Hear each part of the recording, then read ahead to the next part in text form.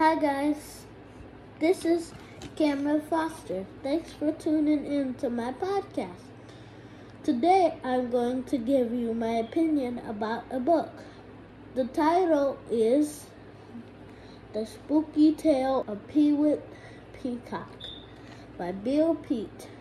Have you ever felt like you don't belong or that you were too different from everybody else?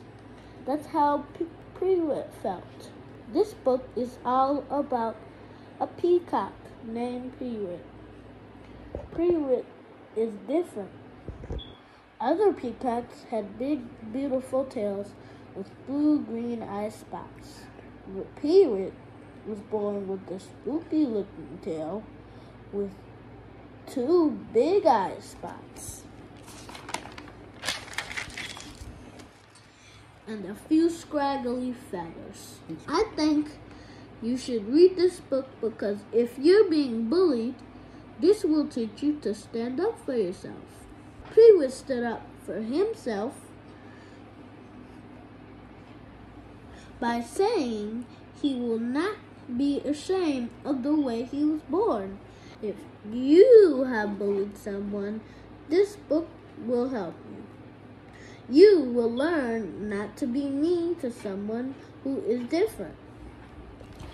This book made me feel confident. It reminds me when I was at recess and someone told me I could not play with everyone because I am black. When that person said that, I felt sad, just like Prewitt, but I stood up for myself. I let that person know that they cannot say that to me. I am proud to be black. Just because we are different does not mean something is wrong with me. We are equal. In the end, that person learned a lesson, just like the other peacocks who were mean to Prewitt.